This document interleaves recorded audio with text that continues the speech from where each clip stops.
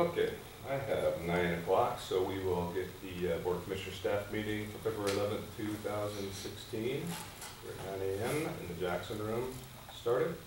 And number 1 on the agenda is a continued discussion of increased audio accommodations. And Commissioner Roberts. Yes, and this is on the agenda, I assume with my name because I originated this discussion on audio being posted to our webpage. But I didn't request it to be on the agenda. I understand you did, Commissioner Bryan, so I'll let you take it on. Take it away. Well, after, was it last Thursday, it was Commissioner Roberts, we had a conversation on basically placing these meetings, the audio recordings onto the internet, so to speak, so webpage, so people can just click and listen. Sort of like what Bill Meyer does with his podcast kind of concept. I wanted to stop and think about it a little bit before I was ready to make a decision. And I've been thinking about it the last few days, did a little bit of research, and I understand it's going to cost $10,000 to $15,000, give or take, a year. No, initially, and then once the purchase is, then it's going to reduce down to about $8,000 to $10,000 because there's some capital expenditures for software and stuff. 10,578, not 15,000. The first year. Well, those were guesstimations by Right. the administrator. It could be higher, it could be lower, because we didn't know what the payroll was going to be at that point in time for sure, or staffing. Let me clarify. So 10,500 is a hard figure you got, and that's for the first. That's just initially, or that's for the first year. That's the first year. And then that after that, annually, do you have a figure?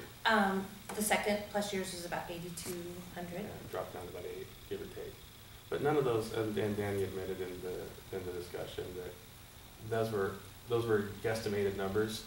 They weren't hard facts, fixed and firm numbers, because we really didn't know what the staff time was going to take on it, or if it would increase the FTEs or whatever. But I started thinking, but that really is moot at this point in time in my mind. Heck, we have a 300. Commissioner Dyer wasn't here. Right. No, I know. And that's why I said in my mind that the dollar amount is moot, because nothing just. When I say that, it's not diminishing anybody else's opinion. It's just my thought. For you, it's fine. Yeah. I just started thinking about it, and the more I thought about it and slept over it and just chewed on it, and go, you know what? We have nothing to hide in these meetings, and we have nothing to be able. I don't really care what people hear or whatever. They want to hear the arguments. They can hear the arguments. Is it going to curtail my argument? No. Is it going to slow my argument down? No. Is it going to change my position on things? No. So I'm just thinking 10,000, 15,000, whatever the number really is really a drop in the bucket in a $320 million project that we do every year in our budget. And I'm just saying, I'm in. I'm going to support Commissioner Roberts on this transparency piece, and I'd like to move forward on it. So I think it's a good idea. Okay. And I can tell you that the discussion or consideration for me was never about, am I concerned about what somebody's going to hear? This is a public meeting, anybody can come anyway, so there's never been an issue about what is said here and do we want it to get out or don't we. That was never part of the consideration for me.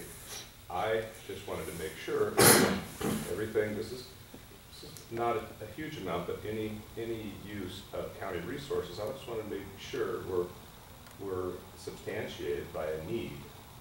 And I don't know how many people will access this, how many people watch the recorded meetings on Wednesdays. If it's one person and we're spending $10,000 a year for one person's access, I don't know if that's worthwhile. No, I'm sure it's more than one person, but do we have any indication, do we have any temperature of how many people are actually desiring this? How many people have made requests, or how many people have you talked to? I've talked to quite a few people that are interested. The League of Women Voters has expressed a desire to have these on because they can't always make, especially the Thursday meeting. And as I spoke to this on Thursday, I said, some people still are working and cannot make it. That's why we had the evening hearing, and I think that would be a convenience to those who actually still have jobs. Okay. But and I don't think you put it in and leave it. I think we put it in and analyze it, evaluate it, and if it isn't accessed, we don't have to continue it. But it is utilized. I think it's a valuable So I asked this be placed on today's agenda because, like I said, I thought about it, and I'm with Commissioner Roberts on this one. Let's give it a shot.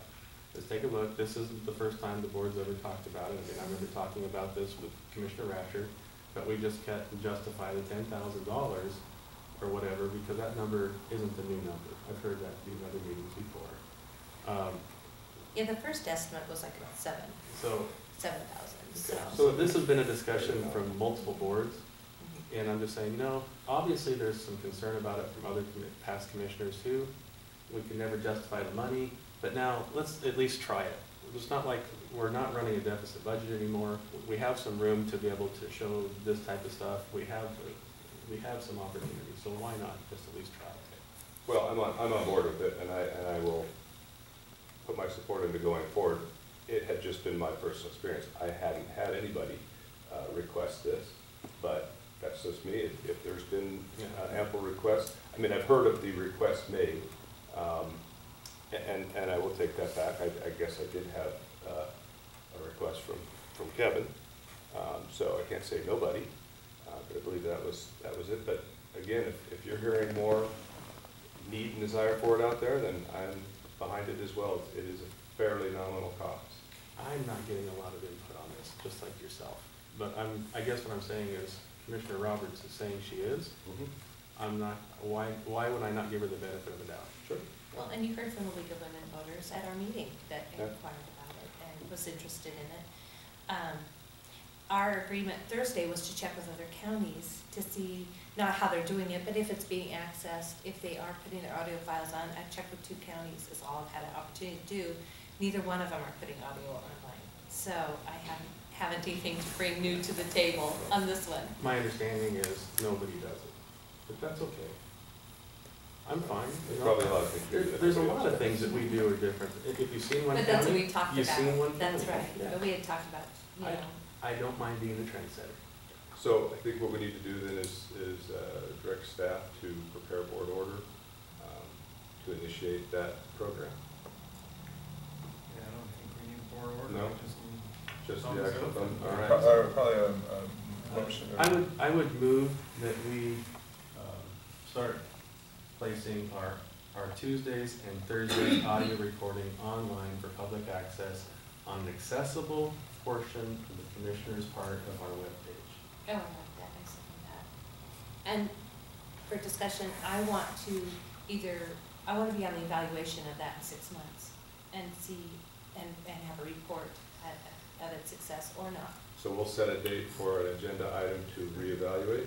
Yeah, I think probably a year is Yeah. a good time period, just because Definitely a year. when we buy the software, we got it for a year. Yeah, but I So still then want to we'd have follow to it, see renew if it increased after 6 months and then at a year. I would imagine Commissioner Roberts, because it's IT and it'll show who's clicking on what, you can have a monthly report. Great, That'd be That's pretty That would be simple to good. look at. We this. can continually monitor that. Yeah. and do that, but- okay. All right, That was a motion. and a I second, second it. so we're ready to take.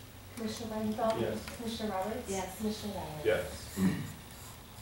Okay, on item number 2, input from county council. Nothing for public hearing. Nothing, and then number 3, input from county administrator, Mr. Bragg. Does that help, Colin? Help what? Does that help you? Well, I think it's help our board. It's not for me. Well, you're the one that asked for it. She actually gets to listen to him. Yeah. I would have I'm not gonna definitely listen used to it as a citizen. I mean, the actual meetings. So.